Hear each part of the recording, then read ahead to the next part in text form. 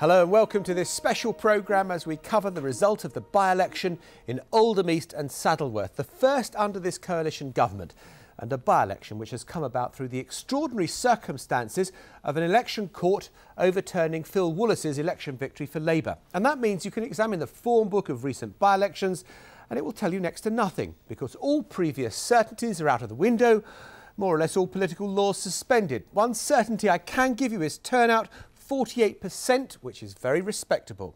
Now, this is the scene at the count. The polls closed at 10 o'clock and our political correspondent Laura Kunsberg is there.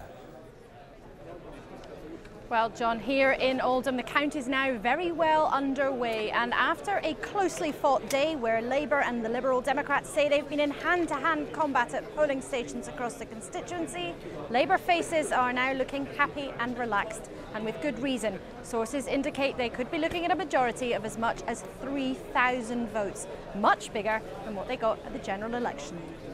Or a lot more from you, of course, throughout the evening. Nothing official yet. Here we have an illustrious panel to talk us through tonight's events and the consequences for all the parties. There can only be one victor, but this being a by-election, it's perfectly possible that all three main parties will be claiming some kind of victory before the night is out. Well, I'm joined by Michael Fallon, the Deputy Chairman of the Conservative Party.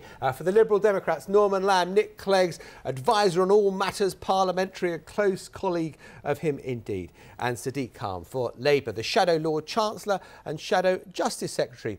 And for further analysis, I'm glad to welcome John Curtis, Professor of Government at Strathclyde University, a number cruncher extraordinaire. Gentlemen, very good to have you with us. We're also going to be joined later by Mike Smithson, the editor of the website politicalbetting.com.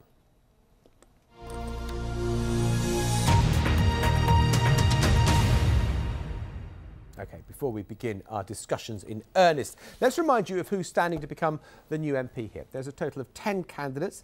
They're listed here alphabetically. Labour's candidate is Debbie Abrahams, chosen by the local party last month. The Conservative candidate is Kashif Ali. He stood in this seat at the general election and came third. And Elwyn Watkins, beaten by just 103 votes in the general election, is once again standing for the Liberal Democrats.